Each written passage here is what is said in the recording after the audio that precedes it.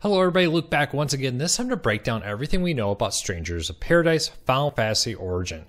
Now, this is part of the Final Fantasy's 35th anniversary that's in full swing, and one of the big parts of the celebration is this new game that's reportedly going to be a retelling of the original story. Though it also talks a lot about how time repeats in the trailer, giving some people the hope that maybe there'll be some type of explanation about how all these different stories are tied together, much like how the Gundam franchise tried this once with one of their series to mixed results. We'll have to see how it goes. That's all speculation. This new action RPG game is being built by Team Ninja in partnership with Square Enix. And even though this game has received a lot of criticism because of its early trailer, it does have a lot of positive talk around it. So we're going to be diving into it, taking a look at everything we know and what you should expect to see come from it.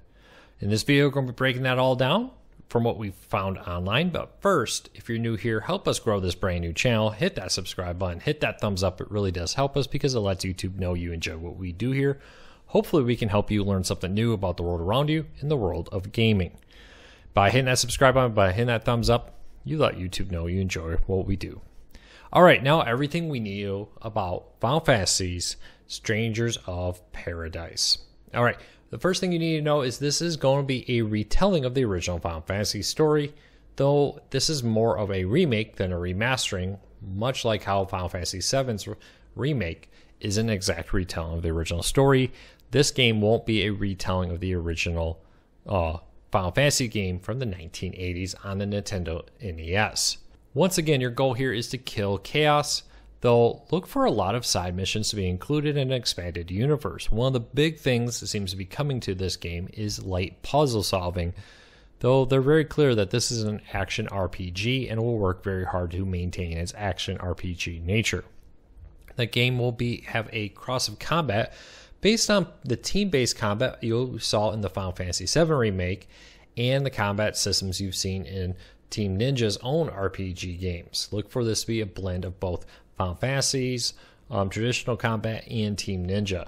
Now, there will be some returning classes, including Swordman, Black Mage, and Lancer, will once again be returning to Final Fantasy here with this game. Exactly how you'll develop those, how those classes will work, are still unknown.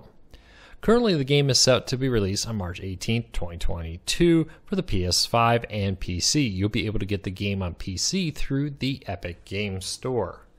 Now, there's a lot of questions here. A lot of big concerns. The original trailer definitely did not go over well. Some of the subsequent trailers and gameplay videos have opened up people's eyes who've been a little bit more interested in it. Though the look and feel of the game definitely put some off earlier on, as they're worried that this is maybe too far of a diversion from the original Final Fantasy game. Many have wondered what that will mean, what that will look like. I'd love to hear what you think. Do you think this game is going too far away? Are you at all excited about the rumored idea that this could tell you more about how the game works and how all the Final Fantasy VII universe comes together into one thing? Or do you think that doesn't really need to be happening? I think one of the greatest points of success that Final Fantasy has been the fact that the games are all, for the most part, standalone, so with a few sequels and a few expansions or different side games with it. But not being tied to one single story has been a huge help to keep the Final Fantasy world all running and allow the creators to hit that big fat reset button and allow them to do something new and fresh with it.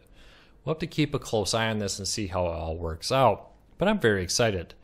Definitely a lot of big characters will be returning, and a lot of big moments in the game are coming back from the original game. Past that, how much will this be like the original game? I would expect it to be pretty different from the looks of it and from what we're hearing. So keep that in mind. Are you excited? Leave me a comment, let me know.